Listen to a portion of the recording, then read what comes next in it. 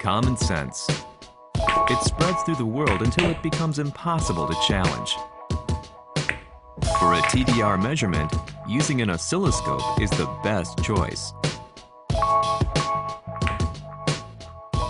Isn't this also a type of common sense that people have given up on challenging? It's time for a new option. It's time for ENA option TDR.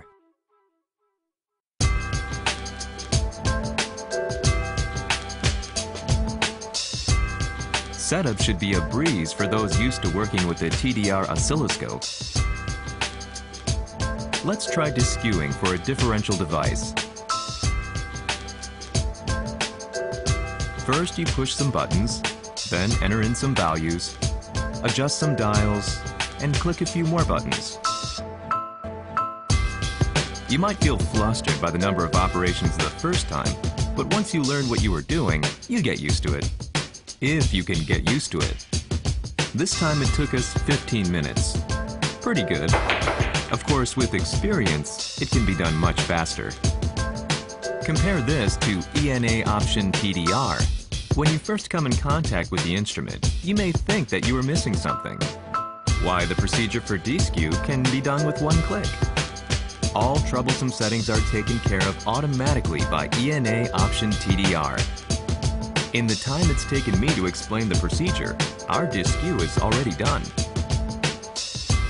Using an ENA option TDR, a procedure which took 15 minutes on an oscilloscope took a mere 10 seconds. That's all the time it takes for even a complete beginner to acquire the same results you'd get with a conventional instrument. What's more, with ENA option TDR, the user interface is always smart.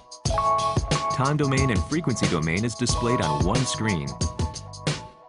And you can zoom in on either one at the touch of a button. You can change parameters, such as rise time for time domain or mode conversion for frequency domain at any time. Displaying an eye diagram couldn't be easier. Simple and intuitive operations. With the ENA option TDR, everything's quick and easy, and that's something everyone can appreciate.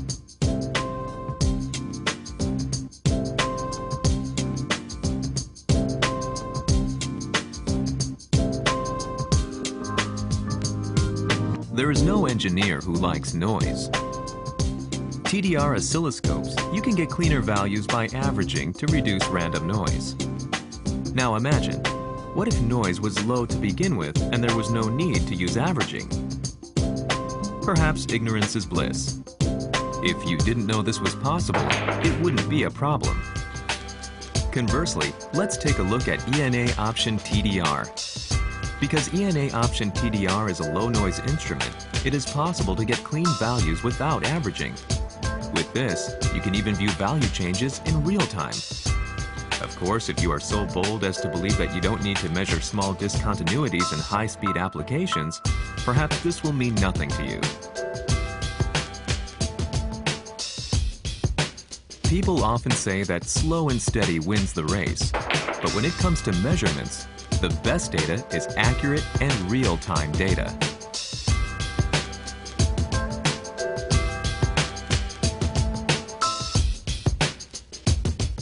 Let's talk about that terrible villain, static electricity.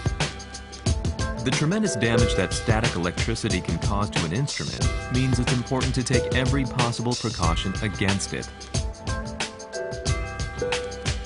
Oh no, and now of all times? Next time, don't forget to wear a wrist strap. Under usual circumstances, I would tell you to call customer support and fast. But nothing is quite usual about ENA option TDR because it has an ESD protection circuit built into the instrument. ENA option TDR has been designed and tested to withstand 3,000 volts of ESD. Furthermore, the Agilent proprietary protection circuit will not sacrifice instrument performance. With this, you need not worry about unforeseen static electricity. From now on, you do your measurements with peace of mind. While some facts of life can't be avoided, there's no place for ESD issues in the workplace.